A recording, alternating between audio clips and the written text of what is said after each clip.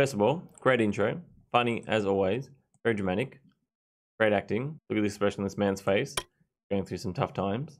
Oh, maybe he's upset because he had a shave for November, which is the charity, link below.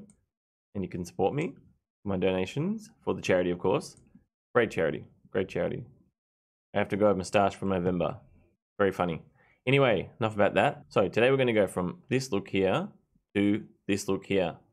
So this video is all about balancing your image and adding in selective saturation. So it's really important to know how to balance your image, and it will help you a lot in the future. So let's get into it. So as you can see, our image is very green and very yellow. So what we want to do first, we're going to do a overall balance, of course.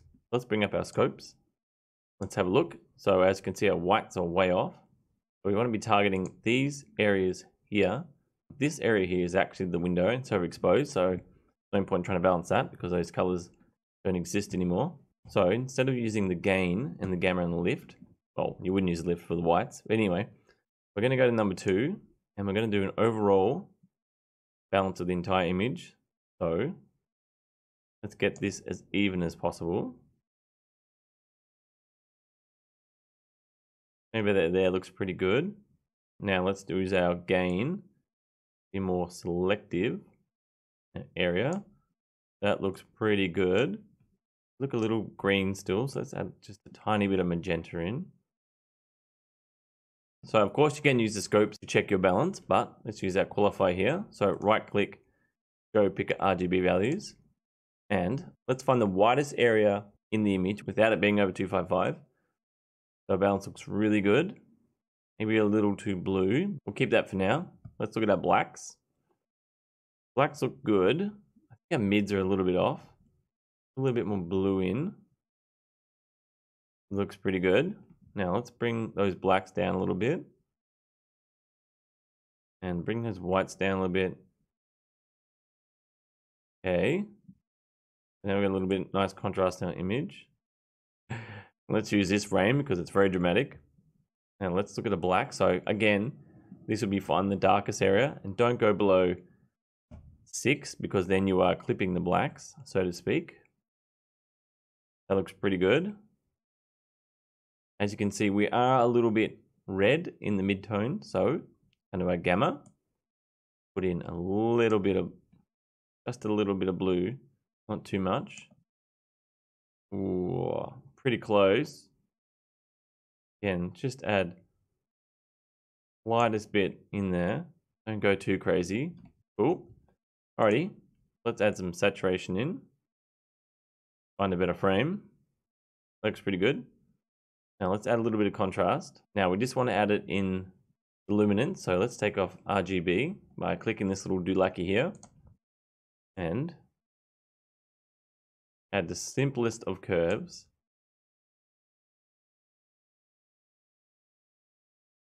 That looks pretty good. We've got a little bit of nice light hitting the face here. We're a little bit dark, so let's bring it up just a little bit. Okay. Let's make that screen big, Alt F. Let's add a little bit more saturation in, and then we'll move on to the next node. Cool. So let's make a new node, Alt S. Alrighty, so in this node here, if we would add more saturation in, as you can see, oh, that's way too much. For argument's sake, let's say we're doing this much saturation. So the problem is that his face is quite red, and we don't want that. We just want to add saturation in here, and here, and then here. So let's reset that. Let's go down our curves. Let's go to the third dot, and let's make our selection. So we want blue, and we want green, and we want this one. So let's take these ones off. And as you can see, this area here is this area here. And if you want to add a little dot, just click it on the line here, left click on the line, of course. Now let's bring that up. And I'll go too much. Now I think we are actually a little bit too red. So what we're going to do now is we're going to desaturate some of those reds. Let's find a red area you don't like. This area here. Bring it down just a little bit. Maybe too much. Looks like he's about to die. Okay, now we're going to add some mauve in. Let's bring that up. Okay, so this is before and then this is after. And as you can see, we really saturated this a lot more and this a lot more, and we've left those skin tones as is because we're going for that kind of prison look, I guess you would say. Oh boy, what an actor. I should probably stop laughing at myself. Anyway, so that's a great way to avoid adding in saturation areas that you don't want to add in. So again, we've gone from this image here to this image here. We have a nice balanced image. Skin tones look nice and natural. We have nice saturation in our clothes. Everything's look pretty good. And of course, if you want to make this image even more interesting, make a new node, Alt S, and then let's make this really dramatic to really suit this guy's face. Get your pen tool out. Do like a light shining in. So the light from the outside world shining into his jail cell. Alrighty, let's soften it right out.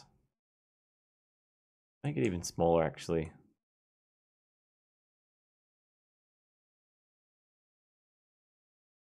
And soft, soft, soft.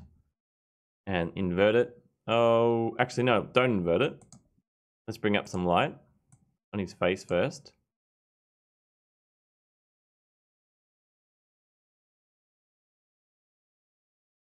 So before and afterwards, looks pretty good. There's a nice little bit of light here. It looks quite nice.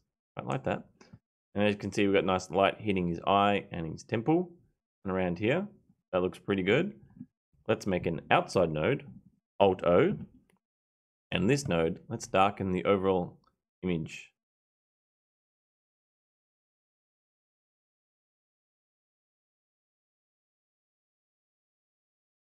And then even soften it out a little bit. So come to this little dot and triangle thing, which I have no idea what it's supposed to be, but that's fine. Just bring it up a little bit and that will blur it out just a tad. So we're going from this here to this here. So it's obviously there's a vignette on it, but that's okay. Not what this video is about.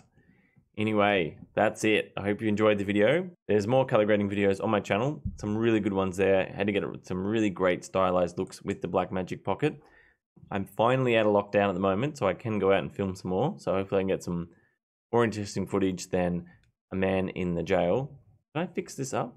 You know what? We should fix this blue up here. So let's make another node, Alt S. And let's see if we can fix this up. Put a power window around it. See what's going on. It's quite distracting, isn't it? So let's qualify it. Bring it right up.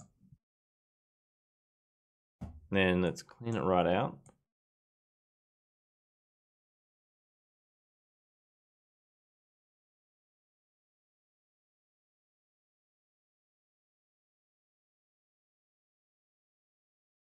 And blur it right out.